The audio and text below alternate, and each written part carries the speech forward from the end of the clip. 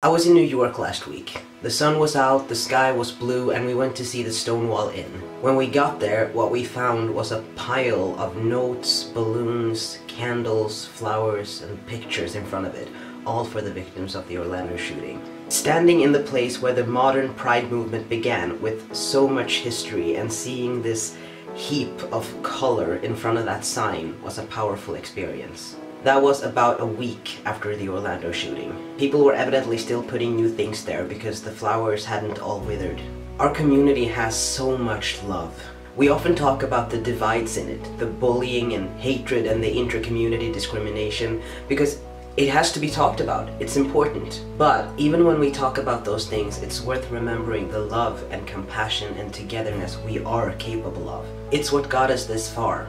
We do things together. People achieve things together. I'd like to point out that sadly, bad things happen to LGBT+ people all over the world all the time. I'm not saying it to make people feel bad about the state of the world or guilty about not thinking about it all the time. Just to remind people of the importance of changing things everywhere, not just in America. Not that I know how to do that. I don't know how to change the world. I just know how to love. And if I may be so optimistic, I think that love can change the world. Not necessarily cute lovey-dovey love, not necessarily gentle love, but love as a driving force for courage and persistence. Love heavy with the weight of history. Love not as a word whispered between soft sheets in the morning, but shouted on the streets through tears, sung to the skies with passion and hope that refuses to die. So where do we go from here?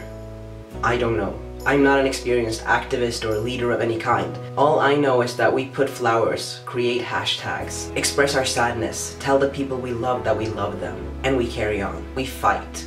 Sometimes we have setbacks and it feels like everything's suddenly going backwards, but we keep fighting anyway. And one day this is history, and we tell our grandkids about it. And let's pray that they don't understand, because they can't imagine a world in which people are killed for who they love. There's a song called Joshua's Song. I'll put a link to it in the description. I'd like you to listen to it, or if you aren't hearing, read the lyrics after watching this video and pretend we're all singing it together. Maybe it'll make you feel better. I love you all so very, very much, and I hope I never have to make a video like this ever again. I love you.